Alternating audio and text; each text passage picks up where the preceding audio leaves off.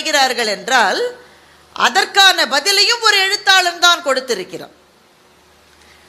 ரொம்ப நாள் முன்னாடி வாழ்ந்த ஒரு எழுத்தாளர், நம்ம தாத்தாவுக்கு தாத்தாவுக்கு தாத்தாவுக்கு தாத்தா, நம்ம வள்ளுவர் என்ன சொல்றாருன்னா, கற்றில நாயினும் கேட்க அஃது ஒருவருக்கு ஒர்க்கத்தின் ஊற்றாம் துணை என்று சொல்லுகின்றார். என்ன பொருள்? ஒர்க்கத்தின் ஊற்றாம் துணை. இப்போ காலில் ஒருத்தருக்கு அடிபட்டுருச்சுன்னு வச்சுக்கோங்களேன், அந்த கால் தன்னுடைய வழக்கமான சக்தியோடு செயல்பட முடியாது. அப்போ அந்த கால் சரியாற மட்டும் என்ன செய்வார், ஒரு ஊன்றுகோலை வச்சு போவார். இல்லை மலை ஏறுகிறவர்களை பார்த்தால் கடினமான பாதையில் போவதற்கு ஒரு கோலை வச்சுட்டு இருப்பாங்க. நம்ம வடிவேலு பஸ்ஸில் நின்ன மாதிரி நாங்கள்லாம் எதையுமே பிடிக்காம நிற்போம்னு மலையேற சொல்ல முடியாது, அவனுக்கு கட்டாயமாக வேணும் அந்த ஊன்றுகோல். இப்போ கடினமான பாதையில் நடப்பவர்களுக்கு ஊன்றுகோல் துணையாவது போல, அல்லது ஒரு கால் தன்னுடைய வழக்கமான சக்தியோடு இல்லாத போது ஊன்றுகோல் துணையாவது போல, தானாக தேடி படிக்க முடியாதவர்களுக்கு என்ன செய்வதுன்னு வள்ளுவர் சொல். கற்றில நாயினும் கேட்க. புத்தக கண்காட்சிக்கு வருகிறவர்கள் எல்லாருமே புத்தக வாசிப்பில் பழக்கமுடையவர்கள்னு சொல்ல முடியாது. சில பேர் அப்படி இருக்கலாம், சில பேருக்கு எந்த ஸ்டாலில் எந்த புக்கு வாங்கணும்னு கரெக்டாக பிளான் பண்ணி வருவாங்க. எல்லாரும் அப்படின்னு சொல்ல முடியாது. மச்சா போய் பார்க்கலாம், ஏதாவது தேறிச்சுன்னா வாங்கலாம். அப்போ உடனே வீட்டுக்காரம்மா சொல்லு, போன வருஷம் வாங்கினதெல்லாம் படிச்சியாங்க. அதையே படிச்சிருக்க மாட்டார் பெரும்பாலும். ஆமாம் இல்லை அப்படின்னு அவர் நின்றுடக்கூடாதுன்னா என்னன்னா, எதை படிப்பது என்பதை பற்றின ஒரு சின்ன பார்வையை பேச்சாளர்கள் சொல்லுகிற போது இன்னும் அதிக அளவிலே புத்தகங்களின் பால் படிக்கிற அந்த அறிமுகம் இல்லாதவர்களை செலுத்த முடியும் என்பதற்காகத்தான் பேச்சாளர்களை கூப்பிடுகிறார்கள். அதிலே ஆழ்ந்து அவிந்து எந்த புத்தகம் வேண்டும் படித்தவர்களுக்கானது அல்ல. கொஞ்சம் நிறைய பேர் என்கிட்ட கேட்பேன், மேடம் நீங்கள் படிங்க படிங்கன்றீங்க, நான் படிக்கத்தான் எடுக்கிறேன், 2 பக்கம் தாண்டல பாருங்க அப்படியே கண்ணு சொருகிருச்சுன்றோம். சொல்லாதையா, எனக்கும் அப்படித்தான் இருக்கு, அப்படித்தான் இருக்கும். ஆனா அந்த ருசி வந்து விட்டால் தூக்கம் கண்ணை அழுத்தினால் கூட படித்து முடித்து விட்டு தான் தூங்க வேண்டும் என்கின்ற ஒரு உத்வேகத்தை கொடுப்பது நூல்கள் தான். அந்த நூல்களுக்கான ஒரு நுழைவாயிலாகத்தான் இந்த பேச்சரங்கங்களை தமிழ்நாடு எங்கும் நடக்கிற புத்தக கண்காட்சிகளில் அமைக்கின்றார்கள். ஆனால் நீங்கள் நல்ல உற்சாகமாக கேட்பது எனக்கு மிகுந்த மகிழ்ச்சியை தருகிறது. சண்டைகளும் சமாதானங்களும் என்ற தலைப்பை ஏன் தேர்ந்தெடுத்தேன் என்று எனக்கே தெரியவில்லை. ஆனால் யோசித்து பார்த்தால் நம்முடைய வாழ்க்கையில் ஒவ்வொரு நாளும் கண் விழித்ததிலிருந்து இரவு நீங்கள் என்னென்னலாம் யூடியூப்லாம் பார்க்கணுமோ எல்லாத்தையும் பார்த்துட்டு சார்ஜில் போட்டுட்டு கண்ணை மூடுகிற வரையில் ஒரு வாழ்க்கையில் என்ன இருக்கிறது? வசதி படைத்தவர்களாக இருக்கலாம், வறியவர்களாக இருக்கலாம், யாராக வேணாலும் இருக்கலாம். எல்லார் வாழ்க்கையிலும் எது இருக்கும்? பாருங்க, மதுரையில் இன்னைக்கு தீபாவளி ஷாப்பிங்காக ஒரே டிராஃபிக் ஜாம். எல்லாரும் ஒரே விலையில் எடுக்க முடியுமா? ஒருத்தர் அதிக விலையில் எடுப்பார், ஒருத்தர் பார்க்கலாம் முடிஞ்சா எடுக்கலான்னு இருப்பார். இருவேறு துருவங்களான மனிதர்கள் எல்லா இடத்திலும் இருக்கிறார்கள். இவர்களுக்கு பொதுவாக என்ன இருக்குன்னா ஒன்று தான், சண்டையும் சமாதானம். இது இல்லாமல் ஒரு வாழ்க்கையை கூட சொல்ல முடியாது. இங்கே இருக்கிறவங்க யாராவது ஒருத்தர் கை தூக்குவீங்களா? அதில் ஒரு தடவை கூட நான் வாழ்க்கையில் சண்டை போட்டதில்லை, ஒருத்தர் கூட சொல்ல முடியாது. சண்டை போடணும்னு நினைப்பாது இருக்கும், சண்டை போடாட்ட கூட இவனெல்லாம் ஒரு நாள் இருக்கடா உனக்கு இருக்கு உனக்கு அப்படின்னு மனசுக்குள்ளேயாவது ஒரு சண்டை இருக்கும். மனித வாழ்வின் தவிர்க்கவே முடியாத அங்கமாக இருப்பது சண்டைகளும் சமாதானங்களும். அப்போ என்ன செய்வது? தினம் தினம் சந்திக்கிற ஒன்றை பற்றி உடைத்து பேசத்தானே வேண்டும். இல்லை உள்ள வரை நாங்கள் எப்பவுமே மகிழ்ச்சியாக இருப்போம், எங்கள் குடும்பத்தில் இதுவரை சண்டையே வந்ததில்லை. உடனே அந்த வீட்டுக்காரம்மா கத்தும், அந்த ஆள் ஓயாம கத்துறான், சும்மா வந்து உட்கார சொல்லும். பெருமைக்கு எருமை மேய்க்கிறது எல்லா வீட்லையும் இருக்கும். ஆனால் சண்டைகள் என்பது வீடுகளில், பணியாற்றுகிற இடங்களில், தெருவில். ஒருத்தர் காலை ஒருத்தர் மிதிச்சிட்டாரு, மிதிச்சுட்டு நிற்கிறாரு. இந்த ஆள் அந்த ஆளை கேட்குறாரு, உனக்கு இந்த எம்எல்ஏ, எம்பி, போலீஸ் உயர் அதிகாரிகள் யாராவது தெரியுமா? யாரையும் தெரியாது. வசதியானவங்க யாராவது தெரியுமா? எவனையுமே தெரியாது. காலை எடுடா எரும மாடுனர். எல்லா இடத்துல வெளியில போற இடத்துல வெளியில நடக்கிற சண்டைகள் நம் உள் உணர்வை பாதிப்பது. அந்த நேரத்தில் ஒரு கோபம், ஒரு டென்ஷன். ஆனால் வீட்டுக்குள்ளும் பணியாற்றுகிற இடங்களிலும் இருக்கிற சண்டைகள் நம்மை உருக்குலைத்து போடுகின்றன. இந்த தலைப்பை பப்பாசியை சேர்ந்த சகோதரர் முருகன், அவர் தான் ஓயாம் ஃபோன் பண்ணி ஒரு நிமிஷத்துக்கு ஒரு தலைப்பு சொல்லுங்க, தலைப்பு சொல்லுங்க, தலைப்பு சொல்லுங்க. அவர் கேட்டபோது கவிஞர் ரவி சுப்பிரமணியம் அவர்களுடைய ஒரு கவிதையை படித்து கொண்டிருந்தேன். கொஞ்சம் நம்ம மேலே மேலே போவோம். சில கவிதைகள் கடுமையானவை, ஆனால் நீங்கள் கேட்க வேண்டிய கவிதைகளைத்தான் நான் சொல்லுவேன். கொஞ்சம் கஷ்டமான கவிதையாக இருந்தால் கூட வந்து சேர்ந்துடலாம். நம்ம ரவி சுப்பிரமணியத்தினுடைய ஒரு கவிதை, மிக அபாரமான கவிஞர். தமிழகம் பாராட்ட வேண்டிய, கவனிக்க வேண்டிய முக்கியமான கவிஞர்களில் ரவி சுப்பிரமணியம் ஒருவர். கவிதை ஆரம்பிக்கிற போதே சொல்லுகின்றார், எப்படியும் இன்றைக்கு சண்டை வந்துவிடும் என்று உள்மனது சொல்லியது. முதல்ல இல்லை எப்படி சொல்றார் பாருங்க, எப்படியும் இன்றைக்கு சண்டை வந்துவிடும் என்று உள்மனது சொல்லியது. ஓங்காரமும் தாண்டவமும் ஆடிய ஒரு ருத்ர நடனத்தை ஆடி முடித்தாய். புரியுதா அந்த லைன்? ஓங்காரமும் தாண்டவமும் உங்க ஊர்ல இருக்கிறவங்களுக்கு புரியாதது இல்லை. உங்க ஊர் கோவிலே இருக்கிற சிற்பம் தானே. தாண்டவமும் ஆடிய ஒரு ருத்ர நடனத்தை ஆடி முடித்தாய். இதை யார் ஆடி இருப்பாங்கன்னு நீங்க நினைக்கிறீங்கன்னு மனசுலயே வச்சுக்கோங்க, வெளியில சொல்ல வேண்டிய அவசியம் கிடையாது. அவங்களுக்கு தெரியும் தானே. ருத்ர நடனத்தை ஆடி முடித்தாய். மூச்சு திணறிய என்னுடைய மனதை அள்ளி போட்டு கொண்டு தோணியை வேக வேகமாக ஓட்டி வெளியே வந்தேன். இந்த இடத்துல தான் ஒரு கவிஞர் விஸ்வரூபம் எடுக்கிறான். ஒவ்வொரு சண்டையிலும் ஏதோ ஒரு மனது மூச்சு திணறுகிறது இல்ல. அது எந்த மனதுன்றது அந்தந்த சண்டையில யார் கை ஓங்கி இருக்கிறது என்பதை பொறுத்தது. யார் கை ஓங்கி இருக்கிறதோ அவரால் பாதிக்கப்பட்ட இன்னொருவருடைய மனசு என்ன ஆகும்? ரவி சுப்பிரமணியம் சொல்லுகிறார், மூச்சுக்கு தவிக்கிற, தண்ணிக்குள்ள இருக்கிற ஒருத்தனுக்கு நீச்சல் தெரியலன்னா மூச்சுக்கு எப்படி தவிப்பான்? அப்படிதான் அந்த சண்டை உருவாக்குகிற சூழல். மூச்சுக்கு தவித்த மனத்தை படகிலே தூக்கி போட்டு வெளியே கொண்டு வந்தேன். சண்டை வரும்போது வெளியில போயிருங்கன்றார், அவ்வளவுதான், சிம்பிள். வெளியே கொண்டு வந்தேன். ஆனாலும் என்ன, குளியலறையில் நீ குளித்துக் கொண்டிருக்கிற போது துவாலை கேட்பாய் என்று வெளியே காத்திருக்கிறது என்னுடைய மனது என்று கவிதையை முடிக்கிறார். அவ்வளவுதானே? கைத்தட்டல் அவ்வளவுதானே? இந்த அனுபவம் ஒரு கவிஞனால் மாத்திரமே வடித்து சொல்லக்கூடிய ஒரு அனுபவம். ஆனால் ஒரு கவிஞனுக்கு மாத்திரம் நேருகிற அனுபவம் இல்லை, நம்ம எல்லாருக்கும் நேருகிற அனுபவம். இதை படிக்கிற போது நமக்கு என்ன கிடைக்கிறது என்றால், அப்படி மூச்சுக்கு தவிக்கிறா போல ஒரு சண்டை நடப்பது எல்லா வீட்லையும் சகஜம் கண்ணு, அப்படிதான் இருக்கும். ஆனாலும் அந்த சண்டைக்கு பிறகு குளியலறையில் குளித்து கொண்டிருக்கிற அந்த நபர், அது கணவனாகவும் இருக்கலாம், மனைவியாகவும் இருக்கலாம், பாதிக்கப்பட்ட ஒரு நபர் வெளியிலே துவாலையோடு நிற்பதுதான் வாழ்க்கையினுடைய யதார்த்தம், நிதர்சனம். இறங்கிப்போ. சண்டை என்பதுதான் அவமானமே தவிர சமாதானத்தை நாடி போவது ஒரு நாளும் அவமானம் இல்லை.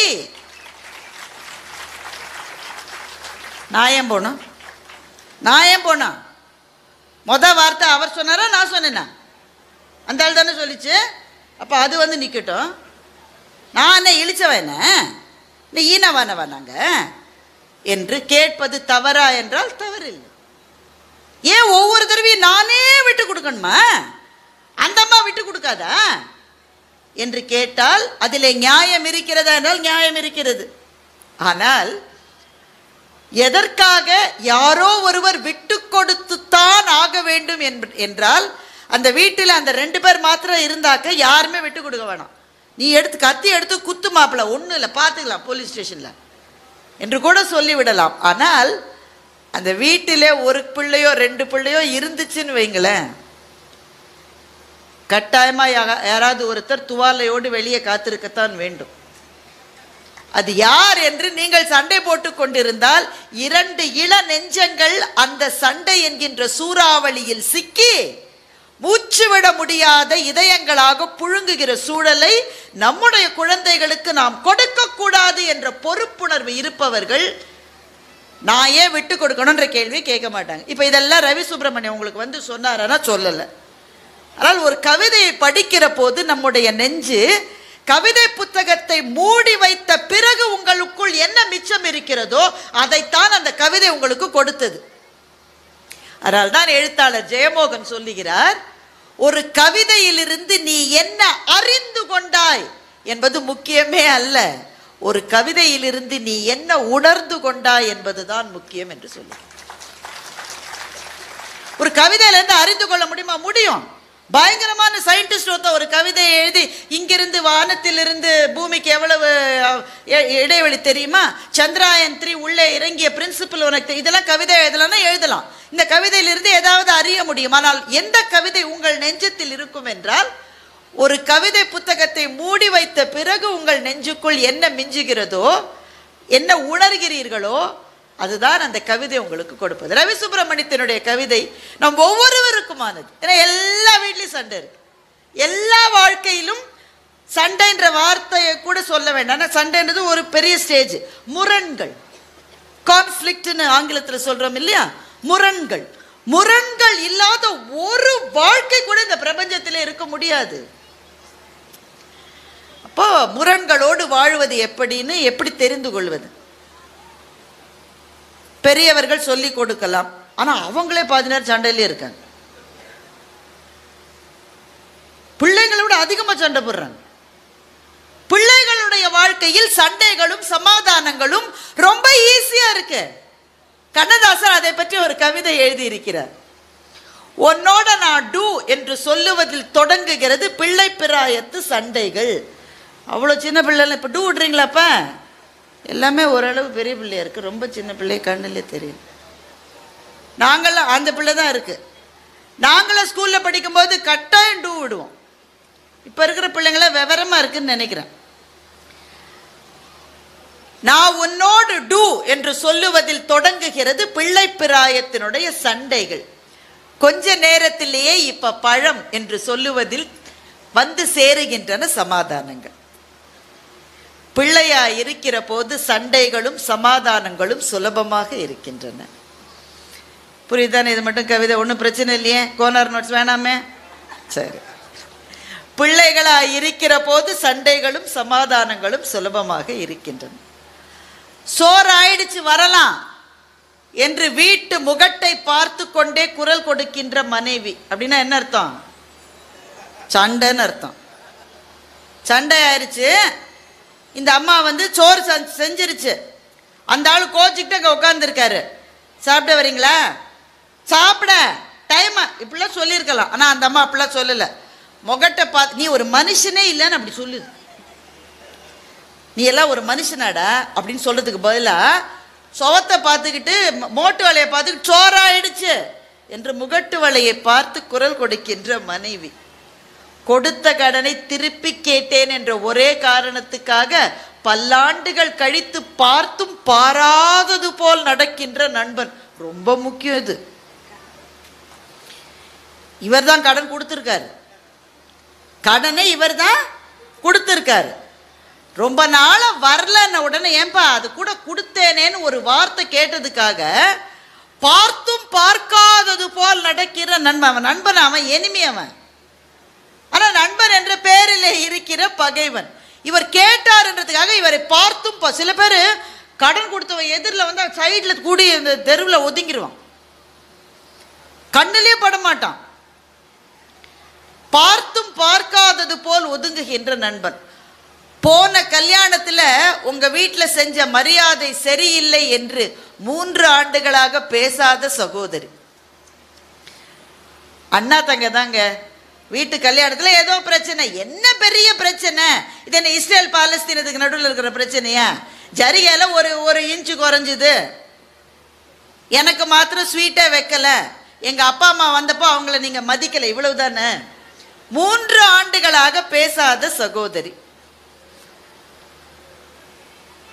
வளர்ந்து கொண்டே போகிறது பகை, குறைந்து கொண்டே போகிறது அன்பு.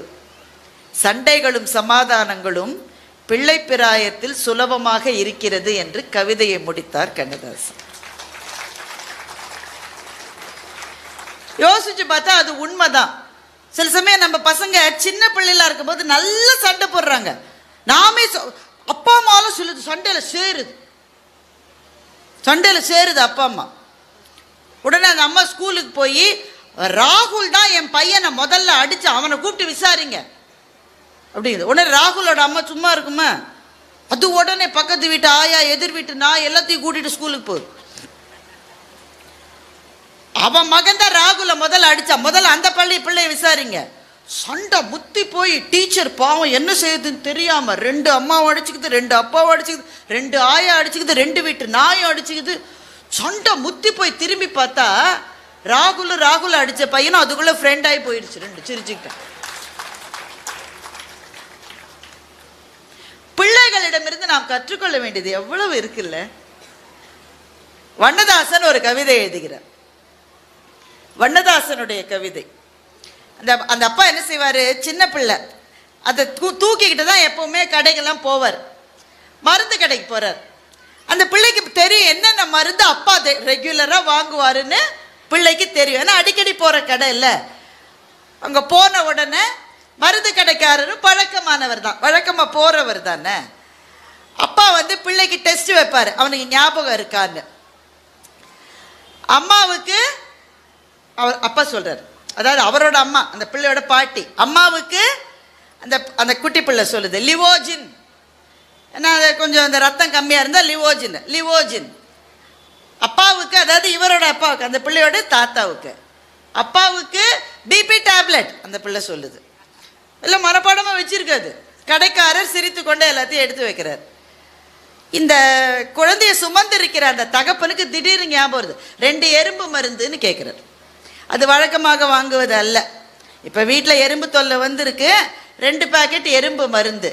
பாப்பா கேட்டால், நம்ம வீட்டில் இருக்கிற எறும்புக்கு உடம்பு சரியில்லையாப்பா என்று கேட்டான்.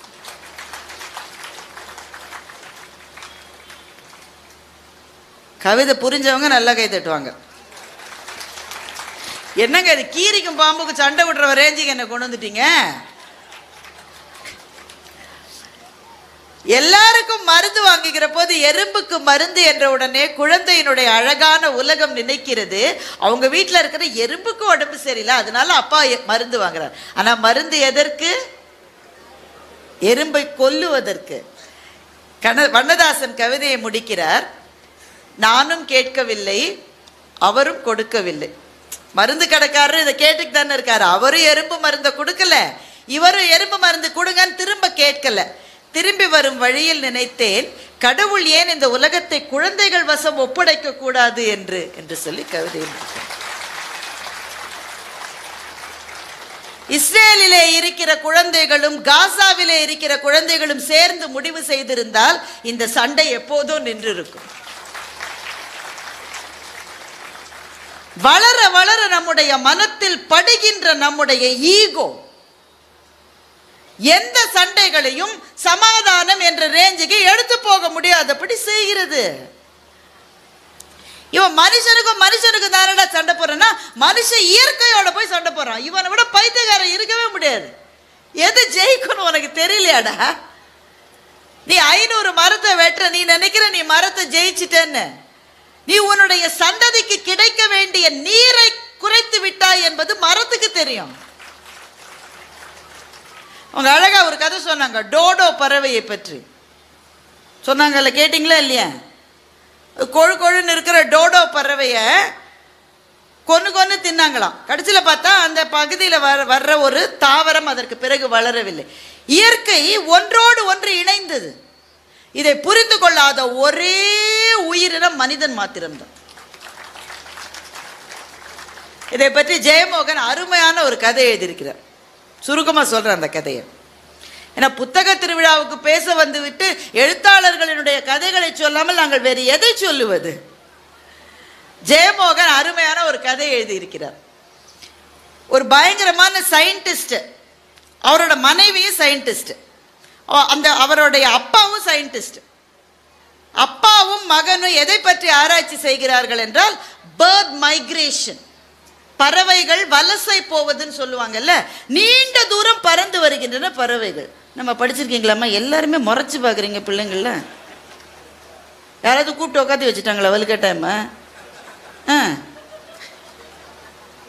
ஒரு சிரிப்பை காணுமே முகத்தில்.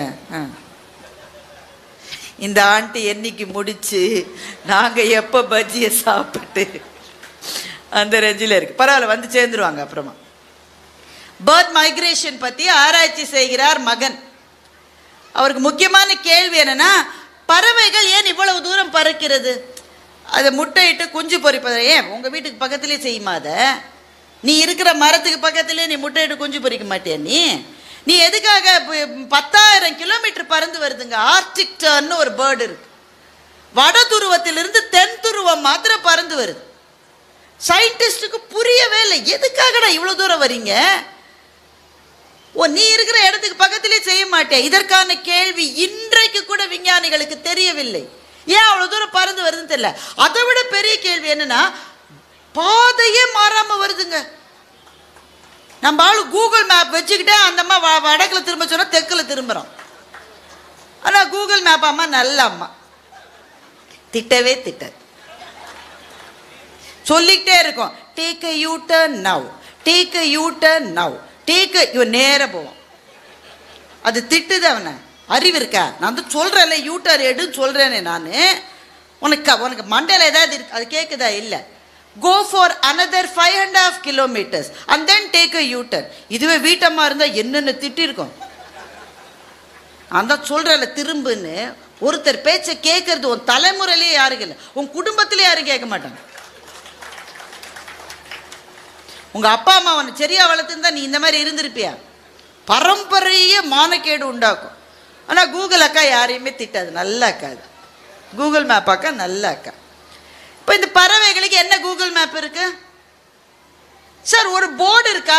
கடலுக்கு மேலே பறக்குது சார். ஒரு மேப் இருக்கா? ஒரு போர்டு இருக்கா? என்ன சார் இருக்கு? 10,000 கிலோமீட்டர் பறக்கிற ஒரு டைரக்ஷன் கிடையாது. So this question is always Basil the scientist.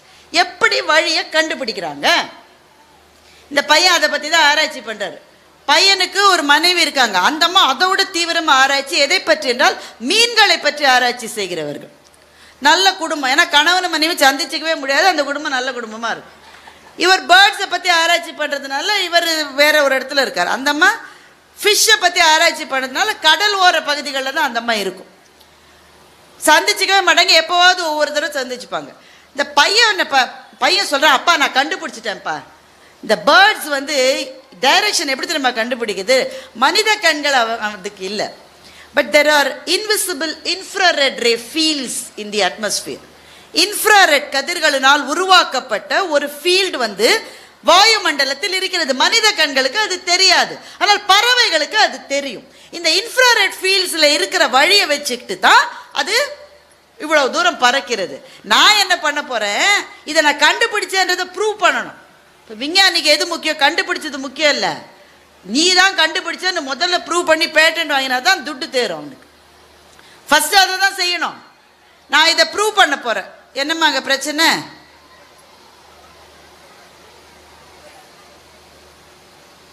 சரி உட்காருங்க, ஒன்றும் இல்லை. அவங்கெல்லாம் பஜ்ஜி சாப்பிட போகிறாங்கன்னு நினைக்கிறேன். சரி வாங்க நம்ம கதைக்கு திரும்ப போகலாம். ஏன்பா நடுவில் பிரச்சனை பண்ணாதீங்க. உட்காருதுன்னா உட்காருங்க, போகிறதுன்னா போங்க. சரி. இப்போதான் புரியுது ரேவதி சுப்புலட்சுமியோட பிரச்சனை எவ்வளோ பெரிய பிரச்சனை. இது என்னைக்காவது ஒரு நாள் கூட்டத்தில் பார்த்தாலே எனக்கு ரத்த கொதிப்பு வந்துடும். தினம் 7 கிளாஸ் அம்மா, அட பாவங்களா. எங்களை மாதிரி பேச்சாளர்களுக்கு ரொம்ப சௌரியங்க. இப்போ ஆடியன்ஸ் இருக்காங்க, எங்கள் பேச்சை கேட்க அவங்க விரும்பலாம் வச்சுக்க. நீங்கள் இல்லை, நீங்களாம் விரும்புகிறீங்க, அப்படி தானே?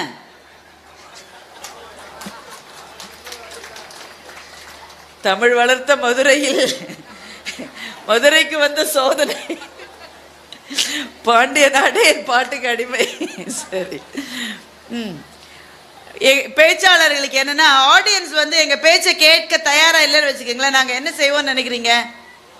சரிங்க, நன்றி வணக்கம்னு போயிடலாம். ஆனால் ஆசிரியர்கள் பாவம், ஒரு நாளும் அவர்கள் பேச்சை கேட்க விரும்பாத ஆடியன்ஸுக்கு மத்தியிலேயே வாழ்நாளெல்லாம் பாடம் நடத்தி கொண்டே இருக்கிறார்.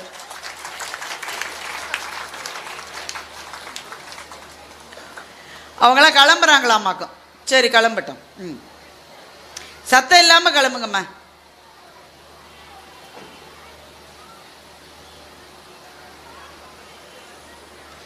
சரி, கதைக்கு திரும்ப வருவோமா? இது வந்து ஒரு தவறான முறை, சொல்கிறேன், தப்பாக எடுத்துக்காதீங்க. ஒரு பேச்சாளரனுடைய பேச்சுக்கு நீங்கள் வந்து முழு பேச்சையும் கேட்க உங்களுக்கு நேரம் இல்லை என்றால் அந்த அரங்கத்தில் நீங்கள் அமரக்கூடாது. அதற்காகத்தான் நான் பேச ஆரம்பித்த போதே சொன்னேன், எனக்கு கிட்டத்தட்ட 50 நிமிடங்கள் நேரம் கொடுக்கப்பட்டிருக்கிறது என்று சொன்னேன். அவ்வளவு நேரம் இருக்க முடியவில்லை என்றால் அப்போதே கிளம்பி இருக்க வேண்டும். இது முறை அல்ல. ஆனால் அவர்களுக்கு என்ன பிரச்சனையோ எனக்கு தெரியல. நல்ல மொத்தமாக கூட்டமாக வந்தாங்க, கூட்டமாக கிளம்புறாங்க. சரி, இருக்கட்டும். ஒரு பேச்சாளன் பேசுகிற நேரத்தில் உங்களுக்கு குரு, அதை உங்களால் வாங்கிக் கொள்ள முடியவில்லை என்றால் அந்த அரங்கத்துக்கு நீங்கள் வரக்கூடாது. இது நீங்கள் எனக்கு செய்வதல்ல, இது நீங்கள் தமிழுக்கு செய்வது, இது நீங்கள் புத்தகங்களுக்காக செய்வது. இது எந்த விதத்திலும் முறை அன்று. ஆனால் சின்ன பிள்ளைகள், நான் அவங்கள தவறு சொல்லவும் முடியாது. சரி, ஓகே, கதைக்கு வந்துடலாம். இப்போ எங்கே நிற்குது கதை? இன்ஃப்ராரெட் ரேஸ் வந்து பறவைகள் பறப்பதற்கான வழித்தடம் அதுதான். இன்னும் இவர் கண்டுபிடிச்சிட்டாரு. இப்போ இதை ப்ரூவ் பண்ணணும். எப்படி ப்ரூவ் பண்ணுறது? அவர் சொல்கிறாரு, நான் என்ன பண்ணுறேன், பறவைகள் போகிற இன்ஃப்ராரெட் ரேஸ் அந்த ஃபீல்டு இருக்குல்ல, அதை திசை மாற்ற போகிறேன். அப்போ எங்கேயோ போக வேண்டிய பறவை வழி தப்பி நான் எங்கே அந்த ஃபீல்டை மாற்றிருக்கேனோ அங்கே வந்துடும். இப்போ வந்து குஜராத்துக்கு போக வேண்டிய ஒரு பறவை நாகர்கோயிலுக்கு வந்துடும். அப்படி வந்துச்சு நான் காட்டியும் என்னுடைய தியரியை இந்த உலகமே ஒத்துக்கொண்டு என் காலடியில் மண்டியிட வேண்டும் அப்படின்னு அந்த மகன் சொல்கிறான். அப்பா வயசானவர், அவருமே சயின்டிஸ்ட் தான். அவர் என்ன சொல்கிறாரு, டேய் தம்பி, பறவைகளை பற்றி உனக்கு தெரியாதுடா, இந்த இயற்கை ரொம்ப பெருசு.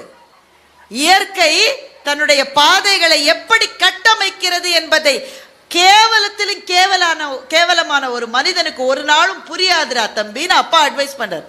அப்பா அட்வைஸ் பண்ண உடனே வளர்ந்த மகன்கள் எல்லாரும் என்ன சொல்லுவார்கள், தந்தையே உங்களுடைய அறிவுரையை இப்போதே ஏற்று, அப்படி சொல்லுவாங்க. சும்மா இருப்ப, நையின்னு என் நேரம், நான் எவ்வளவு படிச்சிருக்கேன், எவ்வளோ பெரிய ரிசர்ச்சில் இருக்கேன், நான் என்னென்ன கண்டுபிடிச்சிருக்கேன், நீ அந்த காலத்து ரிசர்ச் மெத்தடே வச்சு உனக்கு என்ன தெரியும், யூ கீப் குவைட். அப்புறம் அப்பா என்ன சொல்லுவார், எல்லா வீட்டு அப்பாவும் என்ன சொல்லுவாரோ அதான் சொல்லுவார், கேடு கெட்டு ஒழி, எனக்கு என்ன. இப்போ இவன் இன்ஃப்ராரெட் ஃபீல்டை மாற்றிட்டார்.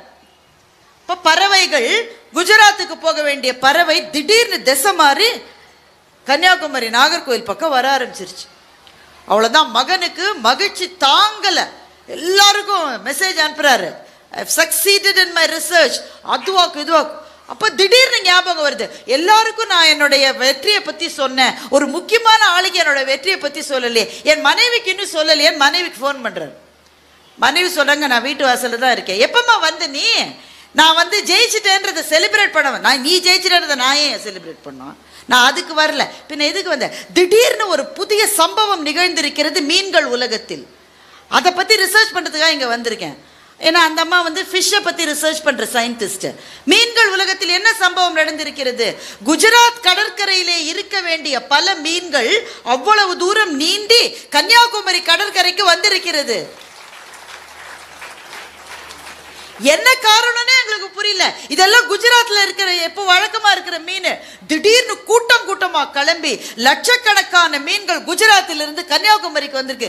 எதுக்கு வந்ததுன்னே எங்களுக்கு தெரியல. அதை பத்தி ரிசர்ச் பண்றதுக்காக இங்க வந்திருக்கோம். ஆனா அது எதுக்கு வந்ததுன்றது சயின்டிஸ்டுக்கு தெரியும் தானே, இயற்கையினுடைய பாதைகள் நம்மால் ஊகிக்கக்கூடிய பாதைகளே அல்ல. மீன்கள் ஒரு இடத்துக்கு போகிறது என்றால் யார் ஒவ்வொரு பறவைகள் ஒரு இடத்துக்கு போறதுன்னா ஒவ்வொரு மீனுக்கும் யார் SMS அனுப்பிச்சது, மச்சான் நீ அங்க போயிரு நம்மால அங்க வர, யார் சொன்னது? ஆனால் இயற்கையினுடைய பாதைகள் நம்மால் ஊகிக்க முடியாதவை. அதான் அந்த டோடோ கதையில இருந்ததோ அதுதான் ஜெயமோகன் எழுதிய இந்த கதையில் இருப்பதும் அதுதான்.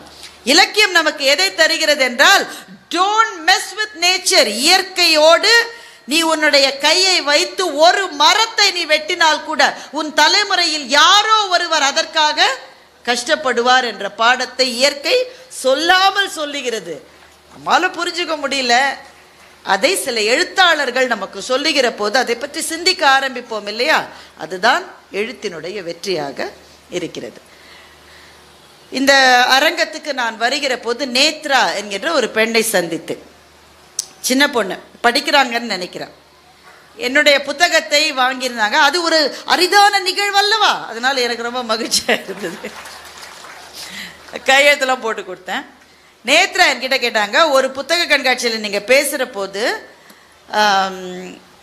த பைட் ஆஃப் அ மேங்கோ என்கின்ற கதையை பற்றி நீங்கள் சொன்னீங்க, அந்த புத்தகம் எங்கே கிடைக்கும்னு எனக்கு சொல்லுங்கன்னு சொன்னேன். எனக்கு ரொம்ப மகிழ்ச்சியாக இருந்தது.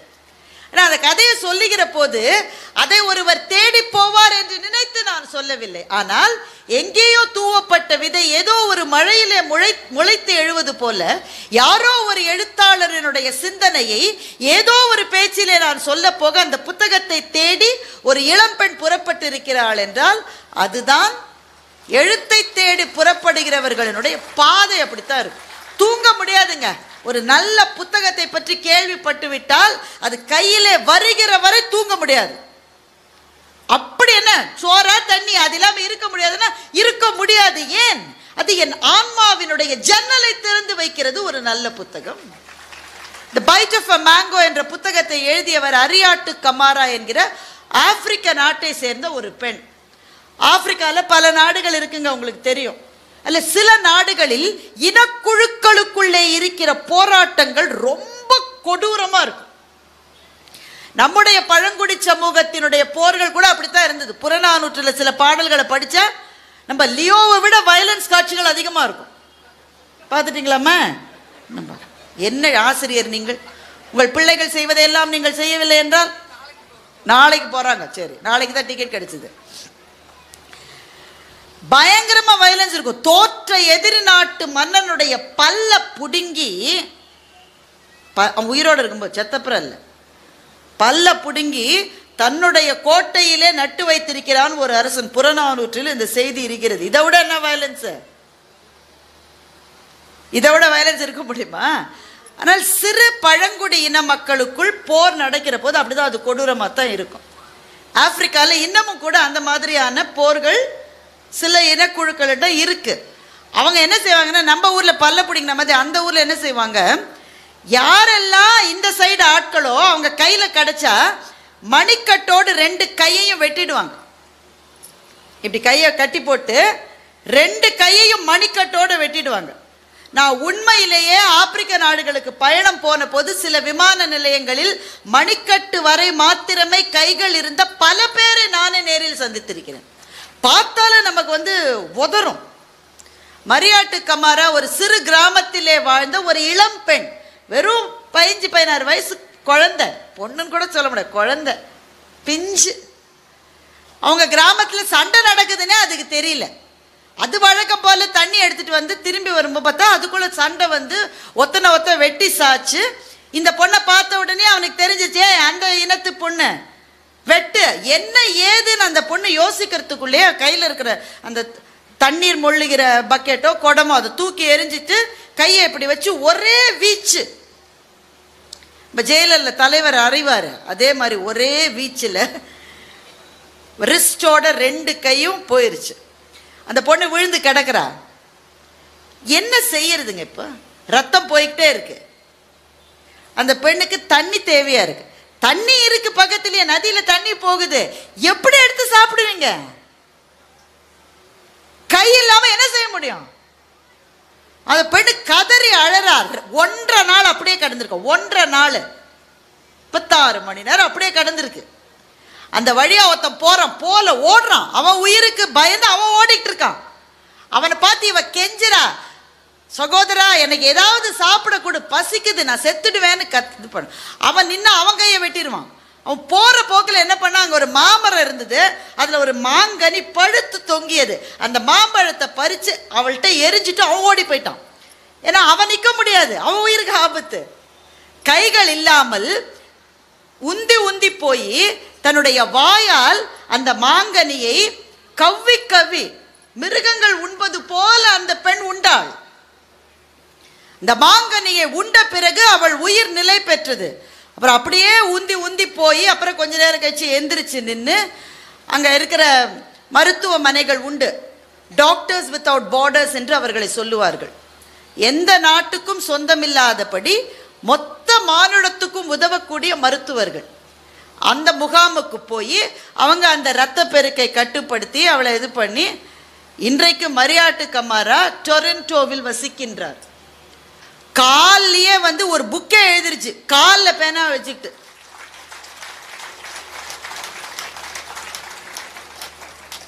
எழுத்தாளர் ஆ முத்துலிங்கம் அவரை சந்திக்கிறார், லிப்ட்ல வச்சு சந்திக்கிறார்.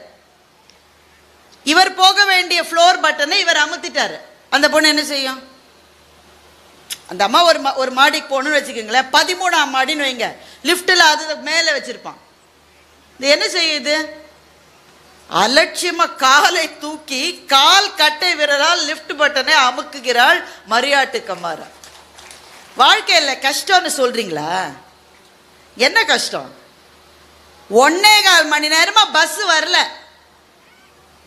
எங்க அம்மா எனக்கு இன்னைக்கு சோறு சரியாவே செய்யல. எங்க டீச்சர் ஓயாம படி படின்னு உயிர் எடுக்கிறாங்க. மன உளைச்சலாக இருக்கிறது என்று சொல்லுகிற இளைஞர்களுக்கும் இளம் பெண்களுக்கும் நான் கேட்கிறேன், மன உளைச்சல்னா என்னன்னு தெரியுமா உங்களுக்கு? என்னன்னு தெரியுமா? நான் கேட்கிற சூரிதாரே எங்க அப்பா வாங்கி தரல. என்ன எங்க அம்மா போன் பார்க்க விட மாட்டேன்றாங்க. எனக்கு பிடிச்ச சீரியலை என்னால பார்க்க முடியல. தற்கொலை. எவ்வளவு தற்கொலை பண்ணுவேன்? என்ன காரணத்துக்காக? என்ன காரணத்துக்காக? Blue colour churidar கிடைக்கலையாமா. இந்த மாதிரி மனநிலை இருப்பது தவறுன்னு சொல்றதுக்கு நான் வரல. ஏன்னா அந்த வயது அப்படி வல்னரபிள் ஏஜ். ஆனா அந்த பிள்ளைகளுக்கு மரியாட்டு கமாராவை நாம் அறிமுகப்படுத்த வேண்டும் என்று நான் சொல்லுகின்றேன். ஏய் கண்ணா, இதெல்லாம் ஒரு பிரச்சனையே இல்லைடா. லைஃப்ல பிரச்சனை மாதிரி தோணும். ஏன்னா நம்ம வசதியாவே வளர்ந்துட்டோம், வசதியான வாழ்க்கை இருக்கு. அதனால 1-2 கிடைக்கலன்னா கூடடா கண்ணு நமக்கு அது பெருசா தெரியுது. ஆனா பாரு, நீ வாழுகிற இதே உலகத்துல தான் வெறும் 15-16 வயதான மரியாட்டு கமாரா அவ கண்ணு இவ கையை வெட்டியிருப்பானா, அவங்க அப்பாவை என்ன செஞ்சிருப்பாங்கன்னு உங்களுக்கு தெரியும் தானே? அவங்க அம்மாவை என்ன செஞ்சிருப்பாங்கன்னு நான் இங்க சொல்ல முடியுமா? அப்பா அம்மா சகோதரர்கள் அத்தனை பேரையும் கண்முன்னா, ஏன்னா ஆண்களை கொன்று விடுவார்கள், பெண்களை கண்ணு முன்னாடி பாக்குறா சார். அந்த பொண்ணு கண்ணு முன்னாடி பார்த்துட்டு தண்ணி குடிக்கிறதுக்கு கூட வழி இல்லை, ஏன்னா கை இல்லை. எவனோ ஒருத்த தூக்கி போட்ட ஒரு மாம்பழம் அவளுடைய உயிரை காப்பாற்றி இன்றைக்கு டொரண்டோல ஒரு பெரிய பதவியில் அவளை அமர்த்தி இருக்கிறது என்றால் அதை பற்றி தான் அவ கதை எழுதினா, த பைட் ஆஃப் அ மேங்கோ என்று. ஒரு சிறு மாம்பழம் ஒரு உயிரை துளிர்க்க வைத்து அந்த உயிரை கீழ்மைகளினுடைய அடு பாதாளத்தில் இருந்து மேன்மைகளினுடைய உச்சியில் கொண்டு போய் வைக்க முடியும் என்றால், குழந்தைகளே இதெல்லாம் பிரச்சனையே இல்லம்மா லைஃப்ல. லியோ படத்துக்கு இன்னைக்கு டிக்கெட் கிடைக்கலன்னா நாளைக்கு கிடைக்கும். ஒரு பஸ் போச்சுன்னா இன்னொரு பஸ் வரும், ஒரு காதல் போச்சுன்னா இன்னொரு காதல் வரும், ஒரு வேலை போச்சுன்னா இன்னொரு வேலை கிடைக்கும். எல்லாம் வாழ்க்கையில திரும்பி வரும். ஒன்னே ஒண்ணுதான் திரும்பி வராது. நீ பயந்து தற்கொலை பண்ணிக்கிட்டேன்னு வச்சுக்கோ, உங்க அப்பா அம்மாவனுடைய சந்தோஷம் திரும்பி வராது. அவர்களுடைய வாழ்க்கை போனது தான், அது ஒண்ணுதான் திரும்பி வராது. அதனால எல்லாவற்றையும் விட எது முக்கியம்?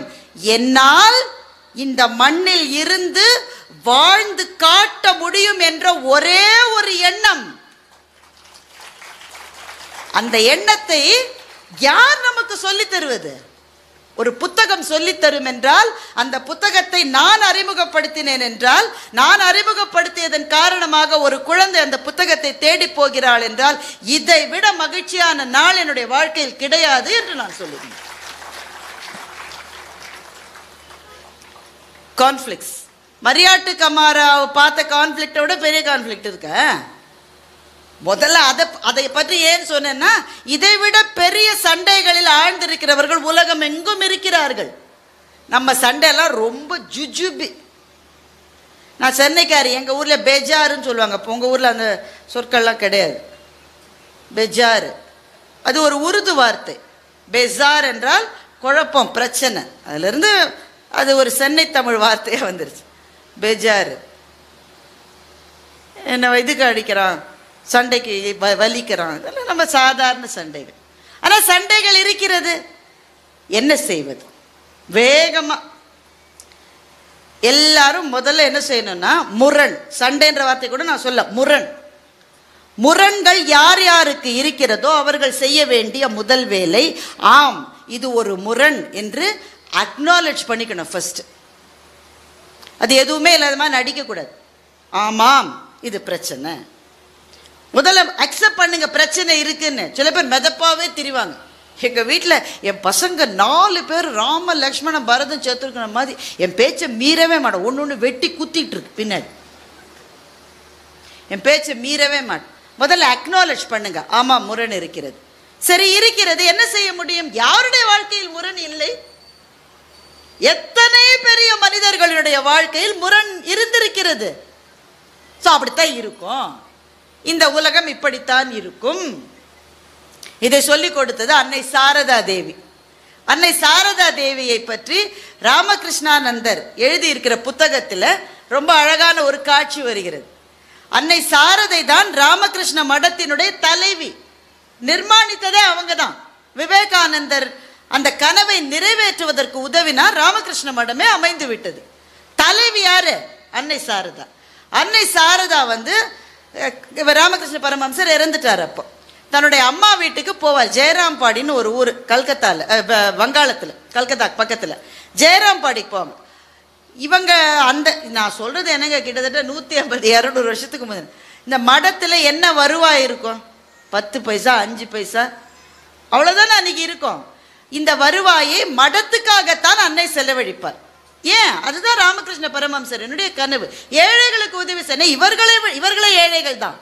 இவர்களை விட இருக்கிற ஏழைகளுக்காகத்தான் அந்த பணம் போகணும். ஆனால் இவர் அன்னை சாரதாவினுடைய சகோதரர்கள் சில பேர் இவங்களை ஓயாமல் நச்சரிப்பாங்க. அந்த காசை கொண்டு வா, அந்த காசை கொண்டு வா, அந்த காசை கொண்டு வா. இவங்க வந்த உடனேயே இவங்க பையை பிரித்து பார்ப்பாங்களாம். என்ன இருக்கு உள்ள? என்ன இருக்கும்? ஒரு பழைய புடவை 2 இருக்கும், ஒரு வாழைப்பழம், ஒரு மாம்பழம் ஏதாவது இருக்கு. இவ்வளோதான் கொண்டு வந்தியான்னு சண்டை. பயங்கரமாக சண்டை போடுவாங்களாம். இப்போ அன்னை சாரதா அந்த சண்டையை பொறுக்க முடியாமல் வீட்டுக்கு பின்பக்கம் இருக்கிற ஒரு வேப்ப மரத்தினுடைய நிழலில் உட்கார்ந்து கொண்டிருக்கிறார். அப்போ ராமகிருஷ்ணானந்தா, அதாவது அந்த மடத்தினுடைய துறவிகள் கூடவே வந்திருப்பாங்க இல்லையா, அவங்க கேட்குறாங்க, தாயே உனக்கு இது தேவையா? இவ்வளவு சண்டைக்கு நடுவில் நீ இருக்கணுமா? நீ செய்யற உன்னுடைய தியாகத்தையும் உன்னுடைய பணியையும் உன்னுடைய அன்பையும் மதிக்காத இவர்கள் மத்தியிலே நீ ஏன் கஷ்டப்படுற? உனக்கு என்ன தலையெழுத்து என்று துறவிகள் கேட்கிறார்கள். கேட்டு விட்டு நிமிர்ந்து பார்த்தால் அன்னை சாரதா தேவி அங்கு நிற்பது போல இல்லை, காளி தேவி அங்கு நிற்பது போல அவருடைய கண்களுக்கு தெரிகிறது. காளி மாதாவினுடைய உருவத்தில் நின்று அன்னை சாரதை சொன்னதாக அவர் உணர்கிறார். இந்த உலகம் இப்படித்தான் இருக்கும்.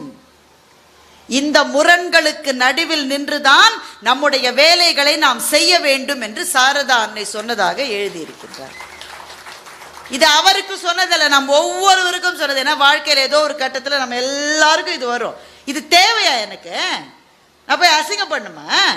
என் தம்பின்னு தானே செஞ்சேன், என் கசின் பிரதர்னு தானே செஞ்சேன், என் மனைவி வீட்டு மச்சான்னு தானே செஞ்சேன், என் மகன்னு தானே செஞ்சேன், எல்லாரதுலையும் அவமானப்படுத்திட்டானையா? இது எனக்கு தேவையா? இந்த கேள்வி வருமா வராதா? இளைஞர்கள் இருக்கிறீர்கள், அலுவலகத்தில் வேலை செய்கிறவங்க இருப்பீங்க ஒரு வேலைன்னு நினைக்கிறேன். எல்லா அலுவலகத்திலும் இருக்கிற பிரச்சனை மாங்கு மாங்கு மாங்குன்னு வேலை செய்கிறவனுக்கு என்ன கொடுப்பாங்க? இன்னும் அதிகமாக வேலை கொடுப்பாங்க. வேலையே செய்யாமல் ஓபி அடிக்கிறவனுக்கு என்ன கொடுப்பாங்க? ப்ரமோஷனை கொடுப்பாங்க. நான் தானேயா செஞ்சேன். அவன் தான் செஞ்சதான் சொன்னான். அட்ட பாவி, நான் தான் செஞ்சேன், நீ சொல்லலையேப்பா. அதிகமாக, ஏன்னா இவன் சொல்றது கூட டைம் இல்லை, அதுபடி வேலை செஞ்சுக்கிட்டே இருக்கான். அதிகமாக வேலை செய்யாதவனுக்கு ப்ரமோஷனை கொடு, அதிக வேலை செய்கிறவனுக்கு மேலும் வேலையை கொடு. இப்படிதான் உலகத்தில் இருக்கிற எல்லா மேனேஜ்மெண்ட்டும் டிசைட் பண்ணும். அப்போ என்ன தோணும் உனக்கு? சனியனை இதோட விட்டு தொலைச்சிட்டு நான் போகலன்னா எங்கேயும் போக முடியாது. ஏன்னா இதை விட்டு நீ இன்னொரு இடத்துக்கு போனால் இதை விட பயங்கரமாக இருக்குமே காண்டி கம்மியாக இருக்க. அதனால் இந்த உலகம் இப்படித்தான் இருக்கும். முரண்கள் இருக்கும், பிரச்சனைகள் இருக்கும், சண்டைகள் இருக்கும். நான் அதிலே நின்று கொண்டு என்னுடைய பணி எதுவோ அதை என்னால் முடிந்தவரை அற உணர்வோடு செய்வேன் என்று நிற்பவர்கள் மாத்திரம்தான் இங்கே நிம்மதியாக வாழ முடியும். எனவே முதல் விஷயம் அக்னாலெட்ஜ், ஒத்துக்கள். முரண் இருப்பதை ஒத்துக்கள். ரெண்டாவது விஷயம், சில முரண்களை அவாய்ட் பண்ணும், தவிர்த்து விடு. ரொம்ப டிராஃபிக் பா, அப்படியே பைபாஸ் வழியா போயிடலாம், போறோம்ல. சில பேரோடு முரண்கள் இருந்தால் பைபாஸ்லயே போகணும். நான் யார் தெரியுமா? மதுரைக்காரனை பார்த்தா நீ சொல்ற ஜகா வாங்க சொல்லி பின்பாங்க சொல்லி சண்டை போடுவான். நின்று முடியாது, அவன் ரொம்ப பெரிய ஆள், அவனோட சண்டை போட முடியாது. So choose your battles. எந்தெந்த போர்களை போரிட வேண்டும் என்று தேர்ந்தெடுப்பது உன்னுடைய அறிவினால். எல்லாத்துக்கும் சண்டைக்கு போகாதுன்றான். ஆனா கேனபிள் என்ற ஒரு பெண் ரொம்ப அழகாக குட்டி குட்டி கதைகளுடைய புத்தகம் எழுதியிருக்கேன். இங்கே எங்கேயா கிடைக்குமா எனக்கு தெரியல, பதிப்பகம் என்னன்னு தெரியல. அதில் த லயன் அண்ட் த ரிவர் என்ற கதை எனக்கு ரொம்ப பிடிச்ச கதை. ஒரு சிங்கம் இருக்கு, அதான் காட்டுக்கு ராஜா. எந்நேரம் சிங்கம் என்ன பண்ணும்? எல்லாரையும் ஒரு அடி ஓங்கி அடிச்சா 1.5 டன்னு. எவ்வளோ? அதே சிங்கம் 1, 2, 3 1.5 டன்னு, 3 டன்னு, 4.5 டன்னு வாங்கியிருக்கோம் நம்ம. இப்போ சிங்கத்துக்கு அதனால அரைஞ்சே, இப்போ யாராவது எதிரில் நிற்க முடியுமா? எல்லாரையும் ஒரு அறை வைக்கும். ஒரு தடவை பயங்கரமான வெள்ளம் வந்து நதி வெள்ளத்தோடு சுழித்து ஓடுகிறது. சிங்கம் இங்கேருந்து அங்கே போனோம். இது போனால் நதி வந்து தடுக்குது, திரும்ப போகுது, நதி அப்படியே போயிட்டே இருக்கு. சிங்கத்துக்கு கோவம் வந்துருச்சு, நதியை போட்டு அடிக்குது. பயங்கர அந்த கர்ஜனை செஞ்சு நதியை போட்டு அடிக்குது. நதிக்கு என்ன போச்சு? அது பாட்டுக்கு போயிட்டே இருக்கு. நான் சொன்னால் நீ வழிவிட மாட்டாயா? 2வது தடவை அடிக்குது. அது நதி அது இன்னும் ஜாஸ்தியாக போகுது. சிங்கத்துக்கு டயர்டாயிருச்சு, அப்படியே உட்காந்துருக்கு. நதி கேட்டது சிங்கத்தை பார்த்து, உனக்கு எனக்கு சண்டையை இல்லை கேட்குறேன், உனக்கு எனக்கு எதாவது சண்டையை? என் வேலையை நான் செய்கிறேன், உன் வேலையை நீ செய்கிற, எல்லாரோடையும் சண்டை போடணும்னு நினைக்காத, ஒரு நாளும் நீ வெற்றி பெற மாட்டா என்று நதி சொன்னது. சிங்கம் யோசிக்குது, ஆனால் அறிவுள்ள சிங்கம். பல சிங்கங்கள் அறிவில்லாத சிங்கங்கள். நீ யார் எனக்கு புத்தி சொல்லுதுன்னு இன்னொரு தடவை அடிக்க, அந்த மாதிரிலாம் இருக்கான். ஆனால் இந்த சிங்கத்துக்கு அறிவு கொஞ்சம் இருக்குது. அது பார்த்தா சொல்கிறதுல ஒரு நியாயம் இருக்குது. அது வேலையை அது செய்யுது. நான் போய் ஏன் அதோட சண்டை? அங்கே பார்த்தா அந்த நதி தானாக ஓடி ஒரு இடத்திலே சுழன்று வந்தது. சுழன்று வந்த இடத்துல அடுத்த கரை இருந்தது. அப்படியே நதியின் வேகத்தோடு தன்னை ஒப்பு கொடுத்தது சிங்கம். அந்த நதியே அந்த சுழலிலே தள்ளி அடுத்த கரையில் போயிடுச்சு, அது எந்திரிச்சு போயிடுச்சு. இப்படித்தான் சில சமயம் எல்லாரோடையும் சண்டைக்கு நிற்கக்கூடாது. நான் யார் பின்னாடியிலேருந்து அருவாளை தூக்கிட்டு போனால் அவன் துப்பாக்கி வச்சிருக்கான், அவன் லூஸு, அவன் துப்பாக்கி வச்சிருக்கான்.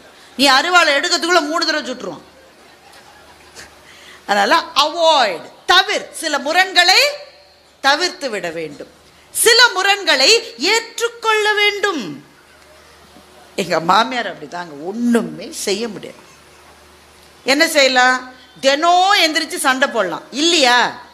அவங்க அப்படிதான் விட்டு தள்ளி.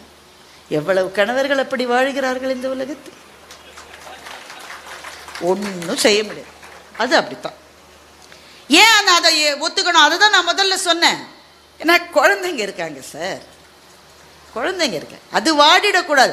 உங்கள் சண்டையின் வெம்மையில் இரு பிஞ்சுகள் வாடிவிடக்கூடாது. அதுக்காக இது இப்படித்தான்.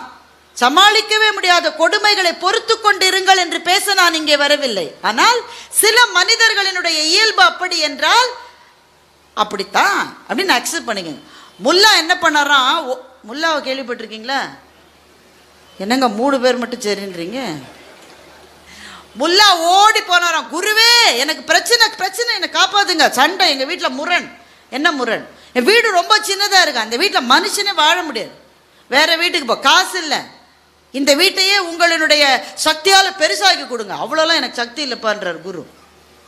எனக்கு ஏதாவது செய்யுங்க, எங்கள் வீடு ரொம்ப சின்னதாக இருக்குது, என் பொறுக்க முடியல. சரி 10 கோழியை வாங்கி வீட்டில் வளர்த்துவான்னு சொல்கிறார் குரு. நாங்கள் ஏற்கனவே இடம் இல்லைன்ற. குரு சொன்னதை கேட்பியா மாட்டியா? கேட்பேன். 10 கோழி வாங்க.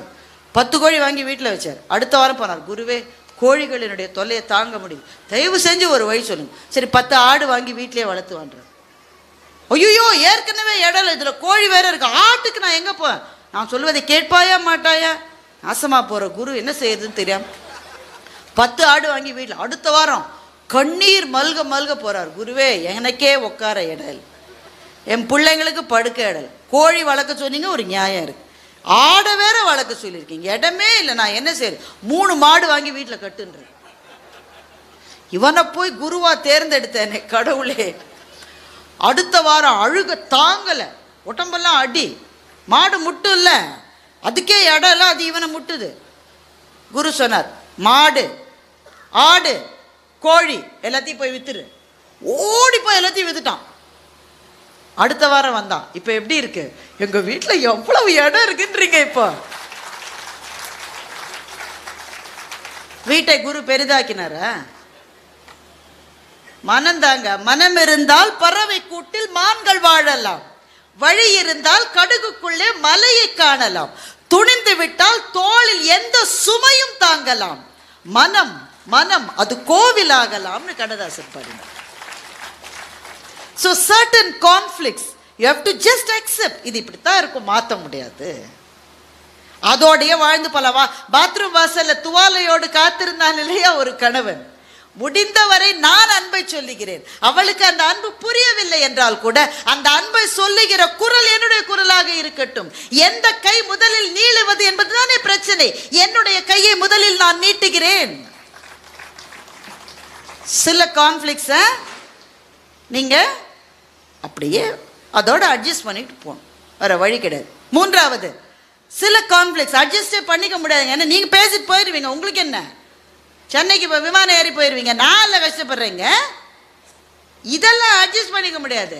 அப்போ என்ன செய்வீங்க? காம்ப்ரமைஸ். சில சமயம் ஒருத்தரோட சண்டை வந்துட்டா நீங்க நினைக்கிற அளவு வெற்றி அதிலே கிடைக்காது.